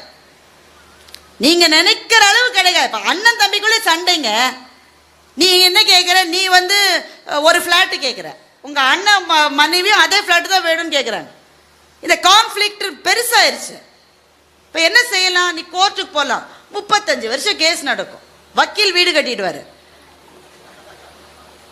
இல்லை, அவர் சொந்தமாக சம்பாதிச்சு வீடு கட்டுறாருங்க, நீங்கள் வேற. 35 வருஷம் கேஸ் நடக்கும். இல்லை வேணாயா, நமக்குள்ளே கொஞ்சம் விட்டு கொடு. அதெல்லாம் ஒன்றுமே விட்டு கொடுக்க முடியாதுன்னு அண்ணன் மனைவி சொல்கிறாங்க. நீங்கள் என்ன சொல்வீங்க? சரி, இந்த வீட்டோட விலை என்ன? அக்ரீனில் ஒரு ஃப்ளாட் என்னம்மா விலை? 20 லட்சம் இருக்குமா? 5 50? அம்மா, நான் பாருங்க கற்காலத்துலேருந்து வந்திருக்கேன் நான். 50 லட்சம் 50 லட்சம் எனக்கு காசு நீங்கள் தர வேண்டாம், ஒரு 10 லட்சம் கொடுத்துருங்க, வீடு உங்கள் பேர். அந்த வீட்டம்மா என்ன சொல்லும்? அறிவு இருக்காயா உனக்கு, முட்டாளே, 50 லட்சத்தை அவருக்கு கொடுத்துட்டு நீ 5 லட்சம் வாங்கிட்டு வருவியா? Is this optimal solution? No, it is not. ஆனால் சமாதானத்துக்காக சில சமயம் இறங்கி போவது தவறல்ல. ஜெயமோகன் எழுதியிருக்கிற வெண்முரசை படியுங்கள். கண்ணன் தூது போனான். கௌரவர்களுக்கும் பாண்டவர்களுக்கும் இடையிலே நடக்கிற சண்டையை தவிர்ப்பதற்காக கண்ணன் தூது போனான். தூது போகும்போது என்ன ரிக்வெஸ்ட்? நாட்டில் பாதிய கூட, அதான ரிக்வெஸ்ட். அப்போ அவன் தோத்து போனா, நீ 13 வருஷம் அவனை காட்டில் இருக்க சொன்ன, இருந்துட்டான் வந்துட்டான், இப்போ அவன் நாட்டை அவனுக்கு திருப்பி கொடுத்துருப்பா, இதானப்பா நியாயம்? அவன் முடியாதுன்றான். நாட்டில் பாதிய கொடு, முடியாதுன்றான். கண்ணன் கேட்டார், 5 கிராமங்களையாவது கொடுன்னு. இப்போ 5 கிராமங்களை கேட்பது புத்திசாலித்தனமான கோரிக்கையா என்றால் இல்லை. பாதி நாட்டை கேட்டவன் 5 கிராமத்தோட திரும்பி வந்தா உத்தேசித்ததை விட குறைவானதை கண்ணன் கேட்டிருக்கிறான். ஆனால் ஏன் கேட்டான்? இந்த 5 பாண்டவர்களுக்கும் கால் ஊன்ற நிலம் இருந்தால் போதும், இந்த போரை தவிர்க்க வேண்டும் என்றால் நான் கொஞ்சம் தழைந்து போனால் தவறல்ல என்று கண்ணன் கேட்டான் அல்லவா? துரியோதனன் அது கூட ஒத்துக்கல. அதனால்தான் போர் வந்தது, குலமே அழிந்தது. அதுதான் காம்ப்ரமைஸ். சில சமயம் வாழ்க்கையில் காம்ப்ரமைஸ் பண்ணால் ஒன்றும் கெட்டு போகாது. விட்டு கொடுத்தவன் கெட்டு போவது இல்லை. பல பேர் ஒத்துக்கலன்னு நினைக்கிறேன். நான் 45 லட்சம் போச்சுமா, 50 லட்சம் ப்ராப்பர்ட்டியில் 5 லட்சத்தை வாங்கிட்டு 45 லட்சம் போச்சு. இல்லை 45 லட்சம் போனால் போட்டோம். அண்ணன்ற ஒரு உறவு இருக்கே, அதுக்கு 45 லட்சம் ஈடாகுமா? கிடைக்குமா? கிடைக்குமா? இந்த மண்ணிலே பிறந்த போது அவன் கையை பிடிச்சிட்டு தானே நான் பிறந்தேன். நான் பள்ளிக்கு போகிற போது நானும் அவனும் கையை பிடிச்சிட்டு தானே சார் போனோம். என்னை யாராவது அடிச்சாக்க என் தம்பியை எவன்டா அடிச்சான்னு வந்தவன் அவன் தானே சார். அந்த உறவு இருக்கிறதே, அதை பணத்தாலே மதிப்பிட முடியுமா? அது எங்க அண்ணனுக்கு புரியல, இன்னைக்கு புரியல, நாளைக்கு புரியும். ஆனா எனக்கு புரிஞ்சிருச்சு. போனது 45 லட்சம் தான், ஆனா எனக்கு கிடைத்தது இந்த உறவு கிடைத்திருக்கிறது நினைக்கிறவன் தான் இந்த உலகத்தில் நிம்மதியாக தூங்கக்கூடியவன். அப்ப sometimes you go for compromise because பெரிய அழிவுகளை சிதைவுகளை தவிர்ப்பதற்காக சில சின்ன விஷயங்களை விட்டு கொடுத்தா தப்பில்லை. முரண்களை முறியடிப்பதற்கு குறைவான சொல்யூஷன் கூட நல்லதுதான். கடைசி சொல்யூஷன் கொலாபரேஷன். அது எவன்ட்ட சண்டையோ அவன்கிட்டயும் நேர போய் பேசி ஒரு முடிவுக்கு வருது. இந்த நடுவில் இருக்கிற ஆட்களை மாத்திரம் தயவு செஞ்சு நம்பாது. இவன் அந்த ஆள்கிட்ட சொல்லி, அந்த ஆள் நம்பாள்கிட்ட சொல்லி, நம்பாள் இன்னொரு ஆள்கிட்ட சொல்லி அவன் தின்னுடுவான். 45 லட்சம் அங்கேயே போயிடும். யாரோட பிரச்சனையோ நேரே அணுகி பேசுவதில் நன்மைகள் இருக்கிறது. ஜெஃப்ரி ஆர்ச்சரனுடைய கேன் அண்ட் ஏபிள் என்கின்ற ஆங்கில நாவல் தமிழில் மொழிபெயர்க்கப்பட்டு வந்திருக்கிறது. ஸ்ட்ராங்காக உங்களுக்கு அதை சிபாரிசு செய்கிறேன். தயவு செய்து அதை படிங்கள். பெரிய நாவல், ஆனால் அதை விட சுவாரஸ்யமாக எழுதப்பட்ட புத்தகங்கள் இருக்கவே முடியாது. கேன் ஏபிள் 2 பேர், உறவுக்காரன் கிடையாது, சொந்தக்காரன் கிடையாது, ஃப்ரெண்ட்ஸ் கிடையாது, ஒருத்தன் பார்த்துக்கிட்டதே கிடையாது. ஒருத்தன் பேங்க் அதிகாரி, இன்னொருத்தன் சிறு தொழில் செய்யறதுக்கு வரான். இந்த பேங்க் அதிகாரி இவனோட அப்ளிகேஷனை பார்த்து லோனை ரிஜெக்ட் பண்ணிடான். இவ்வளவுதான் சார் நடக்குது. லைஃப் லாங் 2 பேருக்கும் விரோதம் முற்றிக்கொண்டே போகிறது. இவனும் ரொம்ப பெரிய ஆளாயிட்டான், இவனும் ரொம்ப பெரிய ஆளாயிட்டான். ஒத்தனை வெட்டிக்கிட்டே இருக்கான், ஆப்பு வச்சுக்கிட்டே இருக்கான். அவன் நடந்த பாதையில் இவன் வந்து வெடி வைக்கிறான், இவன் நடக்கிற பாதையில் அவன் குழிய வெட்டுறான். அப்படி ஒரு 60 வருஷ பகை. இவன் பையனுக்கும் பகை, இவன் பேரனுக்கும் அவன் பேரனுக்கும் பகை, பரம்பரையாக தொடர்கிறது. கடைசியில் 2 பேருக்கும் ரொம்ப வயசாயிருச்சு. கேனும் ஏபிளும் ஒரு பார்க்கில் மீட் பண்ணிக்கிறாங்க தற்செயலாக. இவன் உட்காந்துருக்கான், அவன் வாக்கிங் போகிறான். அவன் ஹேட்டை எடுத்து இவனுக்கு இங்கிலீஷ்காரங்களாம் அப்படி தான் வணக்கம் சொல்லுவாங்க. தொப்பி எடுத்து இப்படி வணக்கம் சொல்லுவாங்க. ஹேட்டை எடுத்து வணக்கம் சொன்னான். அப்போ இவன் நினச்சிக்கிட்டான், நான் என்ன காரணத்துக்காக நான் 60 வருஷம் இவனோட சண்டை போட்டு என் வாழ்க்கையில் வேஸ்ட் பண்ணிக்கிட்டேன்னு நினச்சான். இந்த ஞானம் முதல்லையே வந்திருந்தா, நேர ஒருத்தர் போய் சந்திச்சிருந்தா 60 வருஷம் ஒத்தனை இன்னொருத்த எப்படி அழிக்கிறதுன்னே பிளான் பண்ணி வாழ்ந்தானே, அந்த வாழ்க்கை இனிமேல் திரும்பி கிடைக்காது. போனது தானே சாமி. That is collaboration. நேர போய் பார்த்து பேசி 2 பேருக்கும் சமமான ஒரு தீர்வு.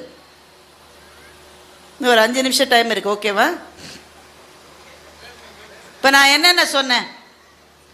ரேவதி சுப்புலட்சுமி பக்கத்தில் உட்காந்தா இதுதான் பிரச்சனை. ஆசிரியர்கள் பக்கத்தில் உட்காந்தா நமக்கும் அந்த சுபாவம் வந்துடும்.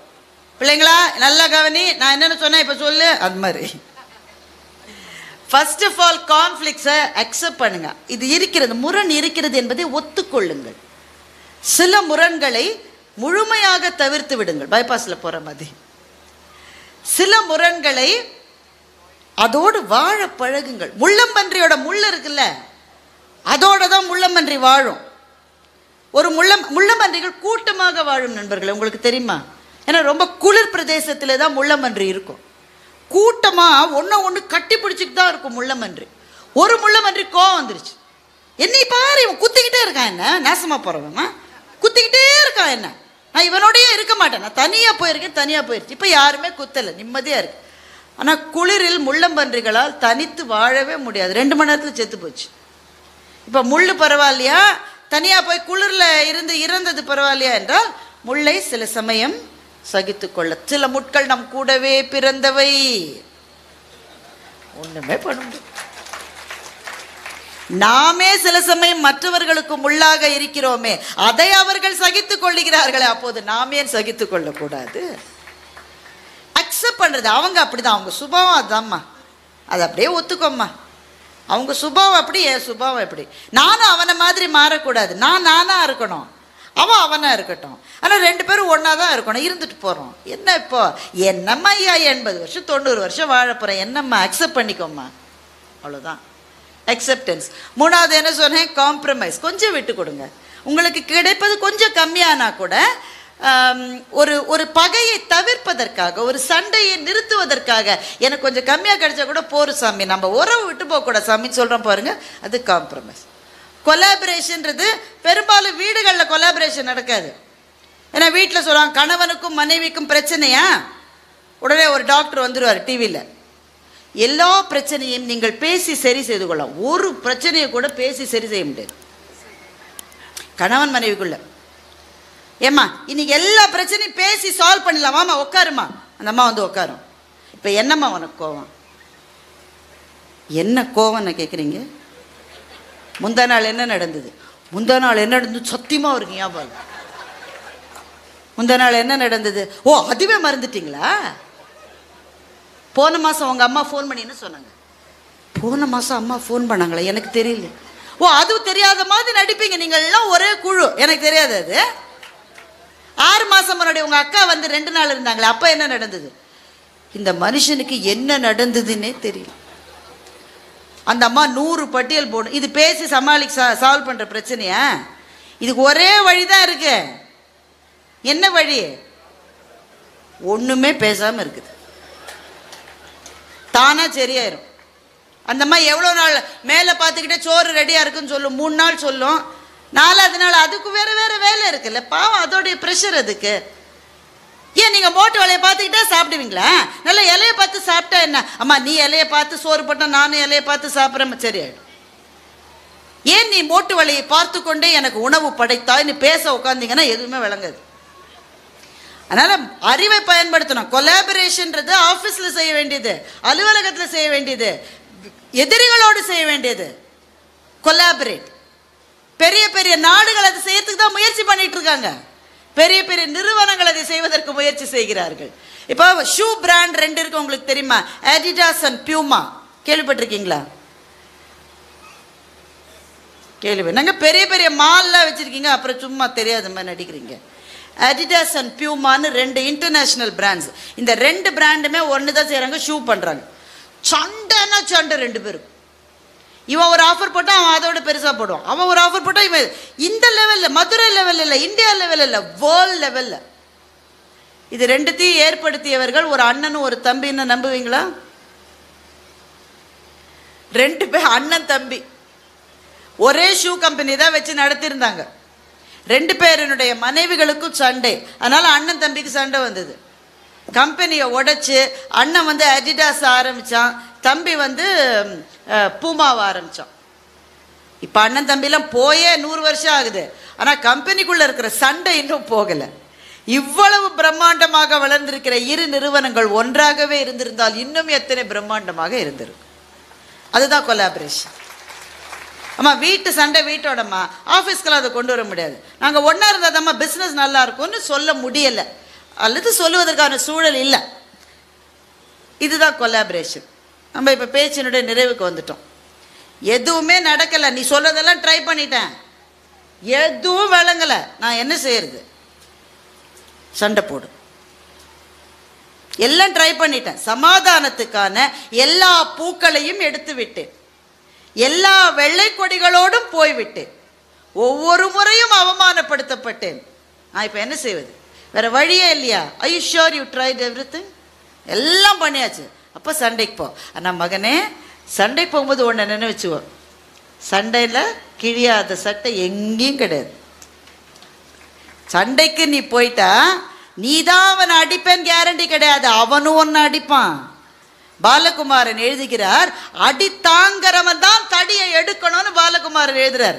தடியை எடுத்து அடிக்க போயிட்ட நீ, ஆனா அதுக்கு முன்னாடி யோசி, பதிலுக்கு அவன் ஒரு தடி வச்சிருப்பான், அவன் என்ன அடிப்பான். அந்த அடியை வாங்கறதுக்கு தெம்பு இருந்தா நீ தடி எடு, இல்லையா பின்னங்கால் பிடையில் பட ஓடு. ஒன்றும் அவமானம் கிடையாது. இதெல்லாம் அவமானமே கிடையாது. வாழ்க்கையில் தவறுகளை செய்தவர்களே சுதந்திரமாக வெளியிலே உலா வருகிறார்கள். ஒரு சண்டையை தவிர்ப்பதற்காக 2 அடி பின்னாடி வச்சிங்க, இது என்ன அவமானம்? ஒன்றும் கிடையாது. சண்டையை தவிர்க்கிறவன் தான் உண்மையிலே மனிதன். எதுவுமே முடியல, சண்டை தான் முடிவு பண்ணிட்டீங்களா, அடி வாங்கிறதுக்கு ரெடியா போங்க. ஏன்னா சண்டைன்னு வந்துட்டு யார் ஜெயிப்பாங்கன்றது உங்க கையில இல்லை, அவங்க கையில இல்லை, அது அந்த நேரத்தினுடைய கையிலே இருக்கிறது. சண்டை என்று போனவர்களினுடைய வாழ்க்கை பயங்கரமானது நண்பர்களை மறந்துடாதீங்க. நிறைவாக ஜெயமோகனுடைய வெண்முரசில் இருந்து சண்டைக்கு போன ஒரு மனிதனுடைய கதையை சொல்லி நான் முடிக்கிறேன். சகுனியை பற்றி ஒரு தகவல் சொல்லுகிறார்.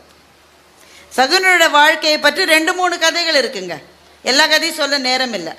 2-3 கதையில எந்த கதை ஒரிஜினலா வியாசர் எழுதினதுன்றது வேற, அதை விட்டுருங்க. ஆனா மகாபாரதத்துக்கு நிறைய கிளை கதைகள்.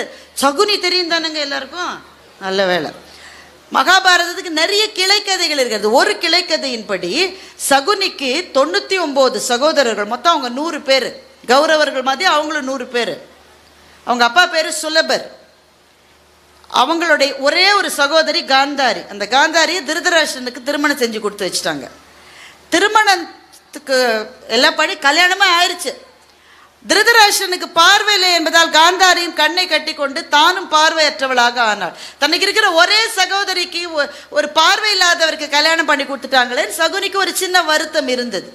அதை விட முக்கியம் என்னன்னா, காந்தாரிக்கு திருமணம் செய்து கொண்ட போது இவங்க எல்லாம் சேர்ந்து ஒரு ரகசியத்தை மறைத்து விட்டு திருமணம் செய்து கொடுத்திருக்கிறார்கள். அது என்ன ரகசியம் என்னன்றது அப்புறம் பார்த்துக்கலாம், ஒன்றும் பெரிய விஷயம் இல்லை. ஏதோ ஒரு எல்லா கல்யாணத்துலையும் தானங்க இருக்கு, ரகசியத்தை மறைக்காத ஒரு கல்யாணம் இருக்கா சொல்லுங்க? எல்லா கல்யாணத்துலையும் ஏதோ ஒன்று முன்ன பின்ன மேலே கீழே, அவங்களுக்கு இப்போ தெரிய வேணாம், அப்புறம் சொல்கிறது தானே. காந்தாரியை பற்றி ஒன்றும் பெரிய விஷயம் இல்லை. அவள் உத்தமி, கற்பின் சிறந்தவள் அவள். ஆனால் ஒரு விஷயத்த வெளியில் சொல்லாமல் கல்யாணம் நடந்துருச்சு. திருமணம் முடிந்து திருதராஷ்டிரனுக்கு ரொம்ப மகிழ்ச்சி, மனைவியை பற்றி போயிட்டான். ஆனால் பீஷ்மருக்கு தெரிந்து விட்டது இவர்கள் ஒரு உண்மையை மறைத்து விட்டார்கள் என்று. அவருக்கு கோபம் வந்துருச்சு. he was the most powerful person in the country அன்னைக்கு. அவருடைய வீரத்துக்கு முன்னாடி யாராலையுமே நிற்க முடியாது, அப்படிப்பட்ட வீரம் கொண்டவர் பீஷ்மர். என்கிட்ட நீங்க விஷயத்தை மறைச்சிட்டீங்களான்னு என்ன பண்ணாரு, அப்பாவையும் 100 சகோதரர்களையும் சிறையில் அடைத்து விட்டார். சிறையில் அடைச்சிட்டு என்ன பண்ணார்னா, ஒவ்வொரு நாளும் உள்ள எவ்வளோ பேர் இருக்குது, 100 + 1 101 பேர். ஒரு ஆளுக்கு சாப்பாடு தான் நான் கொடுப்பேன் ஒவ்வொரு நாளும். ஏன் அப்படி சொன்னாருன்னு உங்களுக்கு புரியுதா? 101 பேரை உள்ள அடிச்சுட்டு ஒரு ஆளுக்கு சாப்பாடு கொடுத்தா என்ன வரும்? மொத்தம் அடிச்சுட்டு சாவான். பசியை எவ்வளோ நாளுங்க தாங்க முடியும்? அண்ணன் என்னடா தம்பி என்னடா, பசி எப்படி தாங்கிறது? மொத்தம் அடிச்சுக்கிட்டு சாவான். ஆனால் எல்லாரையும் அடித்து ஒருத்த மட்டும் ஜெயிப்பான். யார் ஜெயிக்கிறானோ அவன் நம்ம நாட்டுக்கு தேவையான ஆள். ஏன்னா அவன் தான் 100 பேரை அழிச்சிட்டு வந்த மாதிரியான ஒரு ஆள் நமக்கு தேவை. அப்படி வரவனை நான் அஸ்தினாபுரத்தில் வச்சுக்கிறேன்னு இவர் முடிவு பண்ணுறார். இந்த 100 சகோதரர்களுக்கும் 3-4 நாள் சண்டை வந்தது, சாப்பாடு எனக்கு உனக்கு. அப்போ சகுனி சொன்னார், சகோதரர்களே நம்மளும் சண்டை வேண்டாம், ஒரு ஆள் சாப்பாடுனா ஒருத்தன் தான் சாப்பிட முடியும், 100 பேர் சாப்பிட முடியாது. அதனால் 99 பேர் விட்டு கொடுப்போம், ஒரு ஆளை மாத்திரம் உயிரோட வைப்போம், தினம் அவனுக்கு தான் சாப்பாடு, பாக்கி இருக்கிறவங்களாம் பசிச்சு பசிச்சு பசிச்சு பசிச்சு ஒவ்வொருத்தனா சாவான், நாம் சாவோம். ஆனால் உயிரோடு இருக்கிற ஒருத்தன் அந்த பீஷ்மரை பழிவாங்குவதற்காகவே உயிர் வாழ்வான். அதுதான் நடந்தது. 99 சகோதரர்களும் சகுனியை தேர்வு செய்தார்கள். எங்கள் எல்லாரையும் விட நீ தான் புத்திசாலி, நீ உயிரோடு இரு, எங்கள் சாப்பாட்டை உனக்கு தரோம். அத்தனை பேரும் கண்முன்னே சாவதை பார்த்து கொண்டே சகுனி உயிரோடு இருந்தான். எதற்கு? ஒரே காரணம், சண்டை போடுறதுக்காக. பீஷ்மரோட சண்டை போட முடியுமா? முடியாது. ஆனால் பீஷ்மரனுடைய இடத்துக்கே போய் பீஷ்மர் என்ன எதிர்பார்த்தார்? 100 அண்ணன் தம்பிகள் ஒருவரோடு ஒருவர் அடித்து கொண்டு சாகணும்னு தானே. இங்கே 100 அங்கே 5, நீங்கள் 105 பேர் ஒருத்தரோட ஒருத்தர் அடிச்சுக்கிட்டு சாகிறத நான் பார்ப்பேன்டான்னு சகுனி வாழ்ந்தான். பழி வாங்குவது சரின்னு சரியில்லை, ஆனால் சண்டைக்குன்னு போயிட்டா இந்த எல்லை வரை போகணும். சண்டையும் அவமானம் இல்லை, சமாதானமும் அவமானம் இல்லை, பாதியில் திரும்பி ஓடி வருது மாத்திரம்தான் அவமானம். எனவே உங்களுடைய சண்டைகளை, உங்களுடைய முரண்களை யோசித்து பாருங்கள். எதுவுமே சண்டை போடுகிற அளவு பெரிய விஷயம் கிடையாது உலகத்தில். நீங்கள் கொஞ்சம் தள்ளி நின்று பார்த்தா நமக்கே கேவலமாக இருக்கு, சி இதுக்காக சண்டை போட்டோம். ஒரு 10 வருஷம் கழித்து பார்த்தா எல்லா சண்டைகளுமே அற்பமானவைகள் தான். வாழ்வென்கின்ற மகாநதியில் நாம் பயணம் செய்கிற போது முரண்கள் இருக்கத்தான் செய்யும்.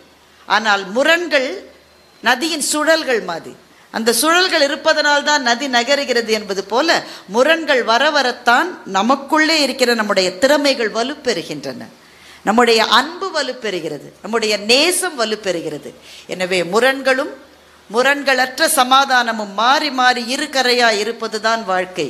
இந்த வாழ்க்கை என்ற மகாநதியை நாம் நீந்தி கடப்பதற்கு புத்தகங்களைப் போல துணை செய்பவை எவையும் இல்லை என்பதனால் இந்த சரஸ்வதி பூஜையைத்தான் இப்போது மதுரையிலே நீங்கள் புத்தக திருவிழாவாக கொண்டாடி கொண்டிருக்கின்றீர்கள். புத்தகங்களினுடைய அன்னையான கல்வி அந்த தேவதை எழுத்தாளர்களையும் பதிப்பாளர்களையும் மாத்திரமல்ல, நமக்கும் அவள் ஆசி கூறட்டும் என்று சொல்லி இந்த நல்ல வாய்ப்பை கொடுத்த அத்தனை பேருக்கும் நன்றி பாராட்டி முடிக்கின்றேன்.